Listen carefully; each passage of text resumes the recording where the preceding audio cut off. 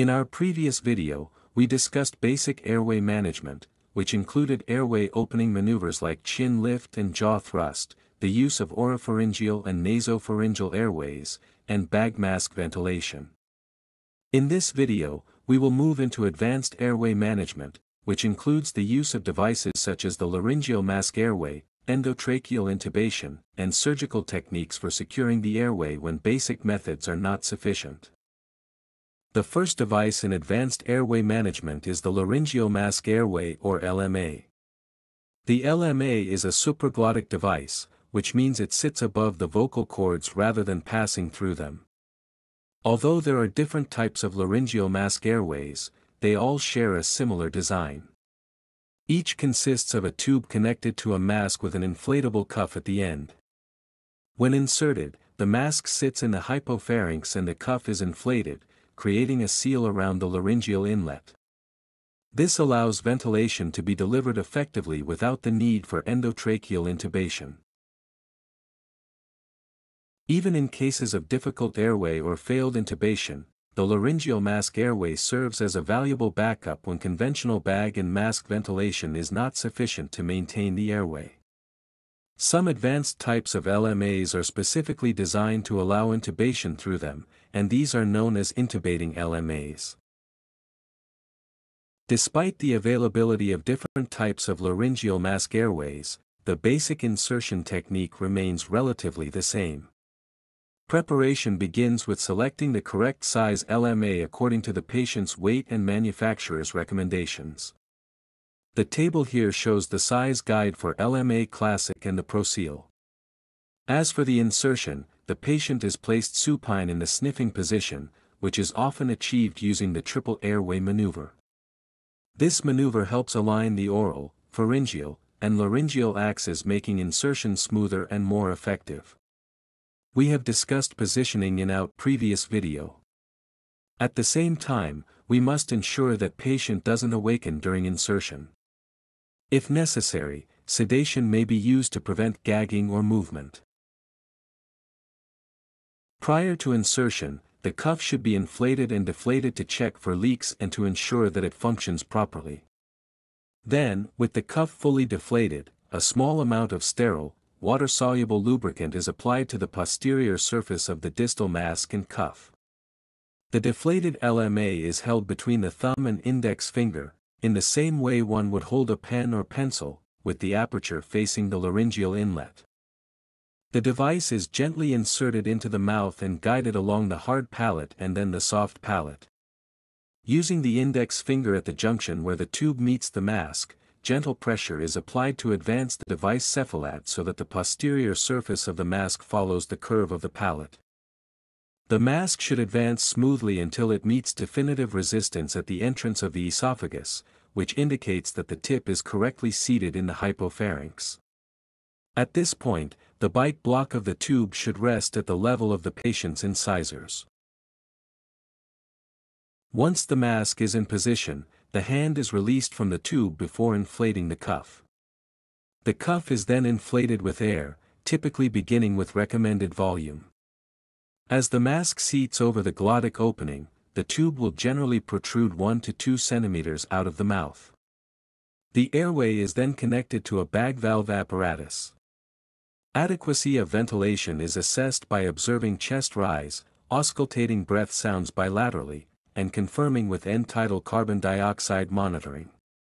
Once proper placement is confirmed, the LMA is secured with tape or another fixation method to prevent displacement during use. However, before attempting LMA insertion, caution is needed. The Rod's mnemonic helps guide this evaluation. R stands for restricted mouth opening, which can make insertion difficult.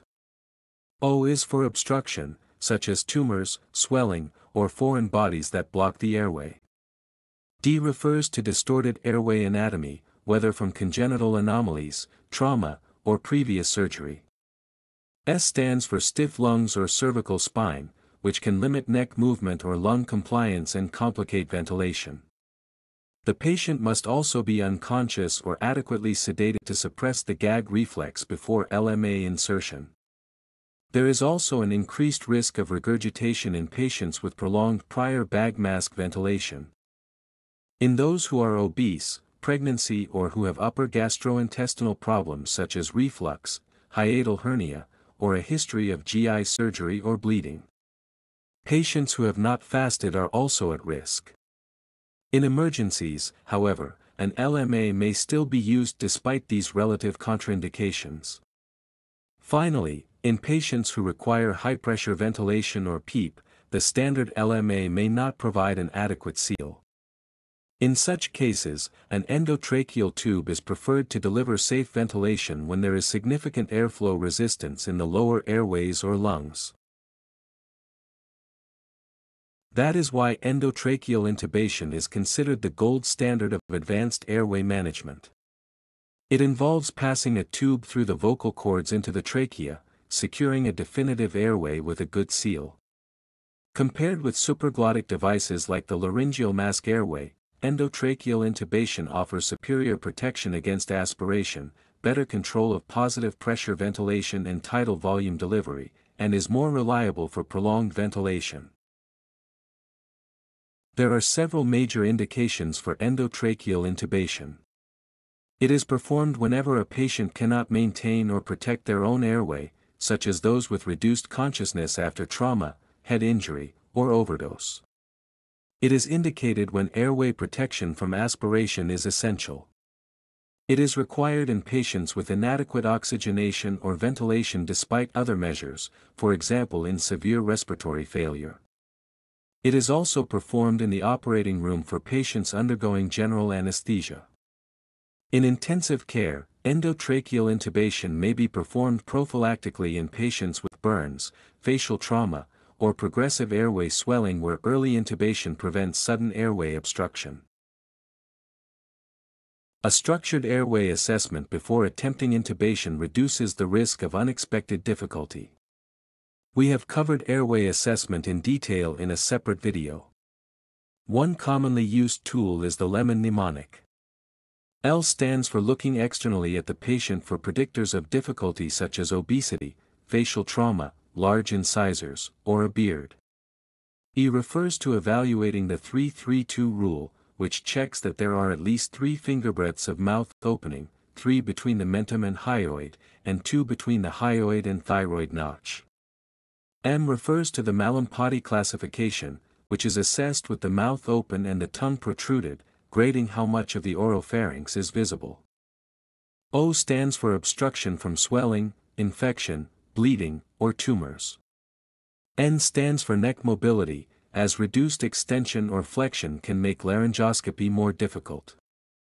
These elements help predict a difficult airway and allow the clinician to prepare alternative strategies such as a video laryngoscope, a bougie, a supraglottic device, or in extreme situations, a surgical airway. Preparation is essential for a successful intubation. Again, we have a detailed video about it on rapid sequence intubation video. The main point is that we should think of patients, equipment, drugs, backup plans and team roles. For this, mnemonic like stop made can be used to ensure nothing is missed during the preparatory phase. The S stands for suction, which means having a functioning suction device with appropriate catheters ready to clear blood or secretions. The T stands for tools, which include the endotracheal tube of the correct size with smaller and larger alternatives, a working laryngoscope or video laryngoscope, a stylet or bougie, and a bag valve mask. The O stands for oxygen, which means ensuring effective pre-oxygenation of the patient and checking that a reliable oxygen source with delivery systems is connected and working. The P stands for positioning, which involves placing the patient in the optimal position for laryngoscopy, such as the sniffing position or a ramped position in obese patients. The M stands for monitoring, which means attaching the patient to pulse oximetry, ECG, blood pressure monitoring, and preparing capnography for confirmation. The A stands for assistant, which highlights the importance of having a trained helper who understands their role, whether it is passing equipment, applying cricoid pressure if needed. The I stands for intravenous access. which requires at least one secure and functioning IV line. Finally, the D stands for drugs, which means drawing up and labeling the induction agent and neuromuscular blocker, as well as preparing rescue medications such as vasopressors and analgesics. The ideal position is the sniffing position, with the head extended and neck flexed to align the oral, pharyngeal, and laryngeal axes. In obese we will have to use the ramped-up position to achieve the sniffing position. If cervical spine injury is suspected, manual inline stabilization is performed instead. After the induction and paralysis, the laryngoscope blade is inserted into the right side of the mouth and advanced, sweeping the tongue to the left.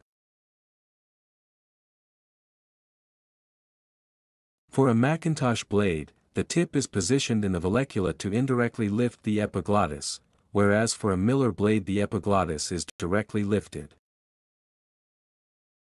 The vocal cords are then identified, and an appropriately sized endotracheal tube is advanced through them into the trachea. In adults, the depth of insertion depends on the patient's height, but as a general guide it is usually about 23 cm at the incisors in males and about 21 cm in females. In children, formulas are available to guide both the selection of tube size and the appropriate depth of insertion. Once the tube is in place, the cuff is inflated and ventilation is commenced.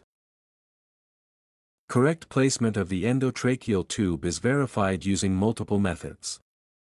These include direct visualization of the tube passing between the vocal cords, observation of bilateral chest rise and fall with ventilation, 5-point auscultation, and the presence of a consistent end-tidal CO2 waveform.